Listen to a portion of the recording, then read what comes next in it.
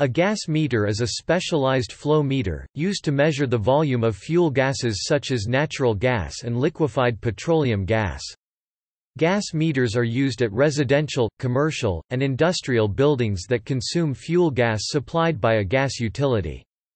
Gases are more difficult to measure than liquids, because measured volumes are highly affected by temperature and pressure. Gas meters measure a defined volume, regardless of the pressurized quantity or quality of the gas flowing through the meter. Temperature, pressure, and heating value compensation must be made to measure actual amount and value of gas moving through a meter. Several different designs of gas meters are in common use, depending on the volumetric flow rate of gas to be measured, the range of flows anticipated, the type of gas being measured, and other factors. Gas meters that exist in colder climates in buildings built prior to the 1970s were typically located inside the home, typically in the basement or garage. Since then, the vast majority are now placed outside, though there are a few exceptions, especially in older cities.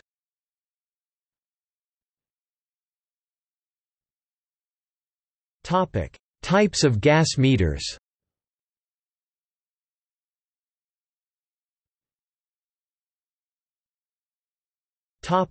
Diaphragm, bellows meters. These are the most common type of gas meter, seen in almost all residential and small commercial installations. Within the meter there are two or more chambers formed by movable diaphragms. With the gas flow directed by internal valves, the chambers alternately fill and expel gas, producing a nearly continuous flow through the meter. As the diaphragms expand and contract, levers connected to cranks convert the linear motion of the diaphragms into rotary motion of a crank shaft, which serves as the primary flow element. This shaft can drive an odometer-like counter mechanism, or it can produce electrical pulses for a flow computer. Diaphragm gas meters are positive displacement meters.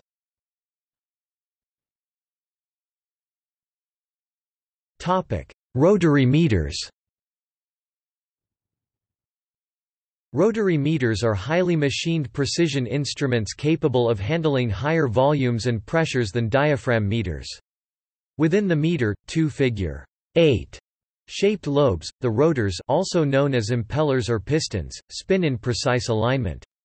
With each turn, they move a specific quantity of gas through the meter. The operating principle is similar to that of a Roots blower. The rotational movement of the crank shaft serves as a primary flow element and may produce electrical pulses for a flow computer or may drive an odometer-like counter.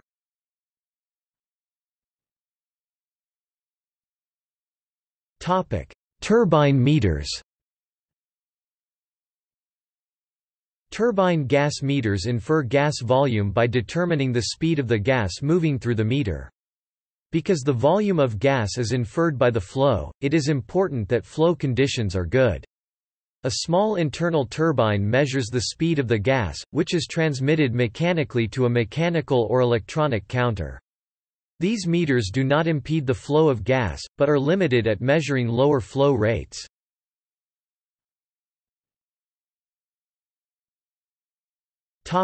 Orifice meters.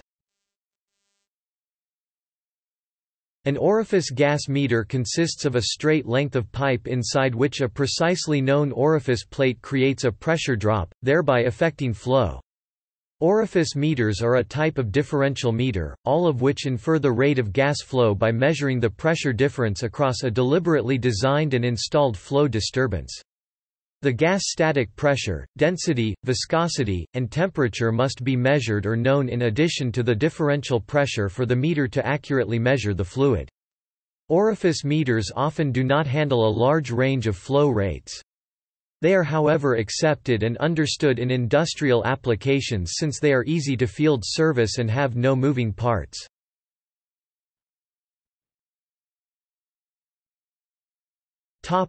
Ultrasonic flow meters. Ultrasonic flow meters are more complex than meters that are purely mechanical, as they require significant signal processing and computation capabilities. Ultrasonic meters measure the speed of gas movement by measuring the speed at which sound travels in the gaseous medium within the pipe. American Gas Association Report No. 9 covers the proper usage and installation of these meters, and it specifies a standardized speed of sound calculation which predicts the speed of sound in a gas with a known pressure, temperature, and composition. The most elaborate types of ultrasonic flow meters average speed of sound over multiple paths in the pipe. The length of each path is precisely measured in the factory. Each path consists of an ultrasonic transducer at one end and a sensor at the other. The meter creates a ping with the transducer and measures the time elapsed before the sensor receives the sonic pulse. Some of these paths point upstream so that the sum of the times of flight of the sonic pulses can be divided by the sum of the flight lengths to provide an average speed of sound in the upstream direction. This speed differs from the speed of sound in the gas by the velocity at which the gas is moving in the pipe. The other paths may be identical or similar, except that the sound pulses travel downstream. The meter then compares the difference between the upstream and downstream speeds to calculate the velocity of gas flow.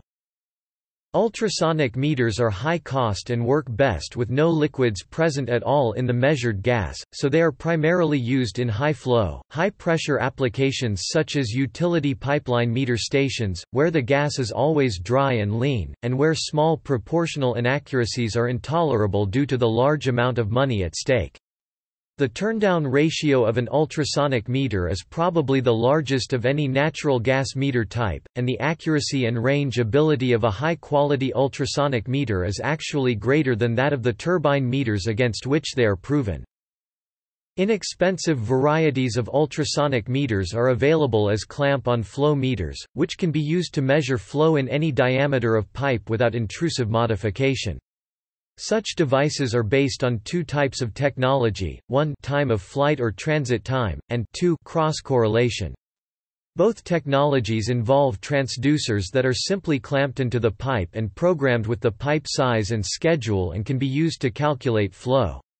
Such meters can be used to measure almost any dry gas including natural gas, nitrogen, compressed air, and steam. Clamp-on meters are available for measuring liquid flow as well.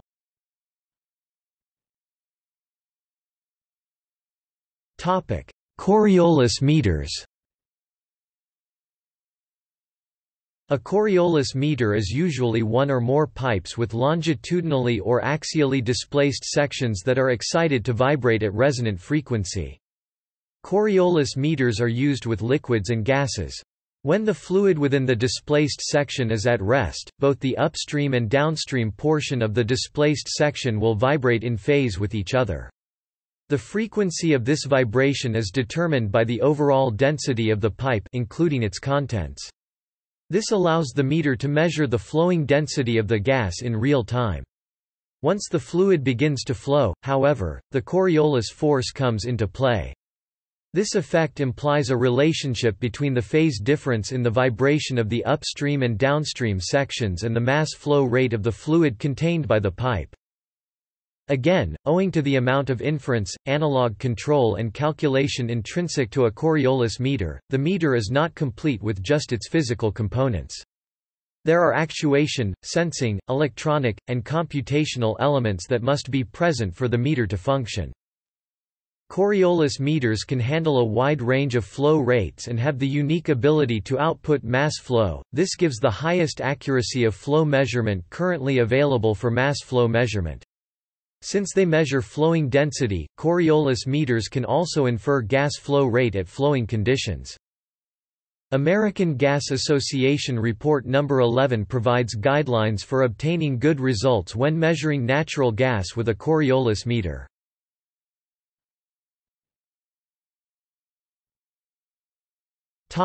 Heating value.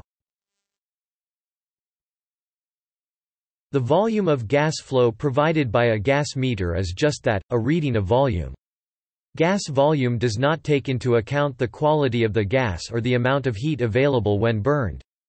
Utility customers are billed according to the heat available in the gas. The quality of the gas is measured and adjusted for in each billing cycle.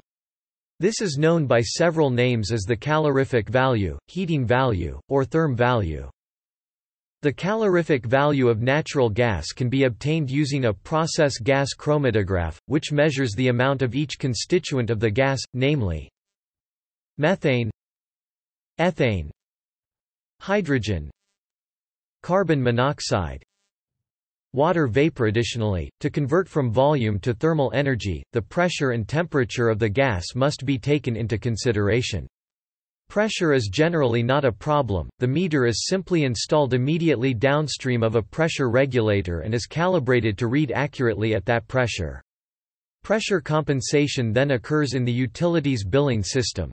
Varying temperature cannot be handled as easily, but some meters are designed with built-in temperature compensation to keep them reasonably accurate over their designed temperature range. Others are corrected for temperature electronically.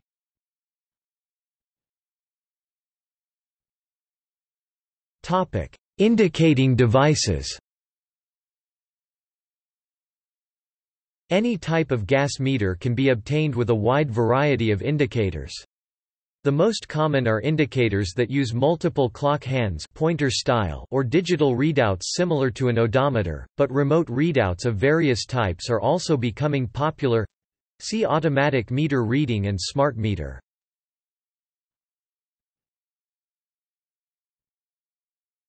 Topic: Accuracy. Gas meters are required to register the volume of gas consumed within an acceptable degree of accuracy. Any significant error in the registered volume can represent a loss to the gas supplier, or the consumer being overbilled. The accuracy is generally laid down in statute for the location in which the meter is installed. Statutory provisions should also specify a procedure to be followed should the accuracy be disputed. In the UK, the permitted error for a gas meter manufactured prior to the European Measuring Instruments Directive is plus or minus 2%. However, the European Measuring Instrument Directive has harmonised gas meter errors across Europe, and consequently meters manufactured since the directive came into force must read within plus or minus 3%. Meters whose accuracy is disputed by the customer have to be removed for testing by an approved meter examiner.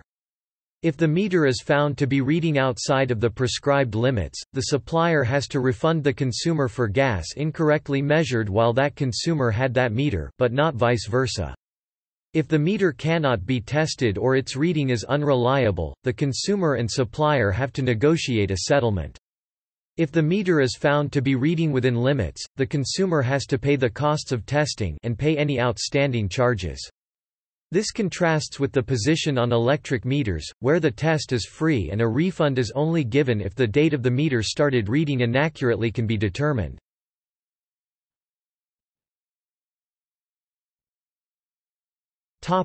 Remote readouts.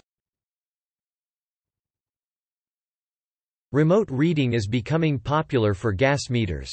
It is often done through an electronic pulse output mounted on the meter. There are different styles available, but most common is a contact closure switch.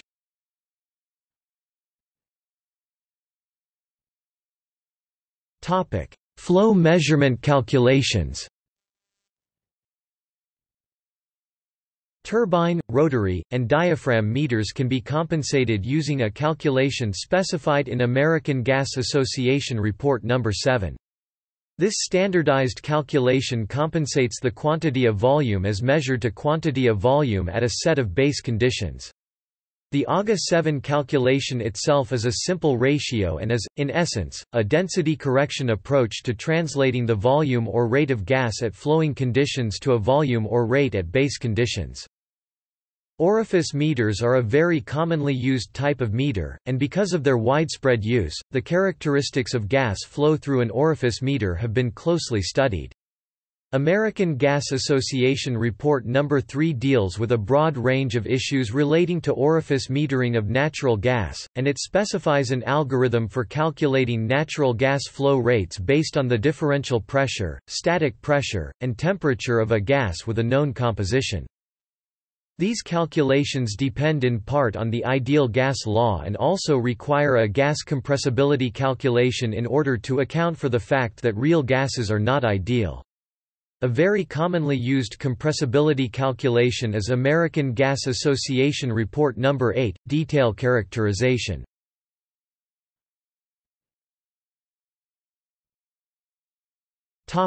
Thread sizing standards.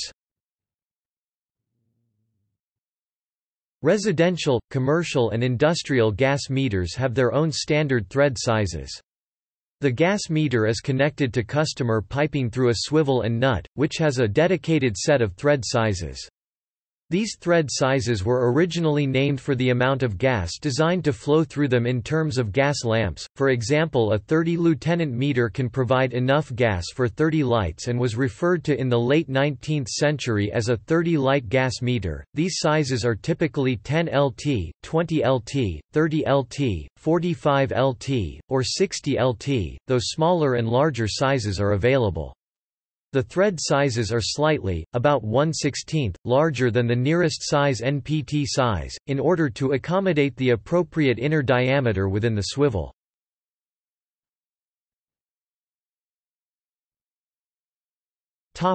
See also: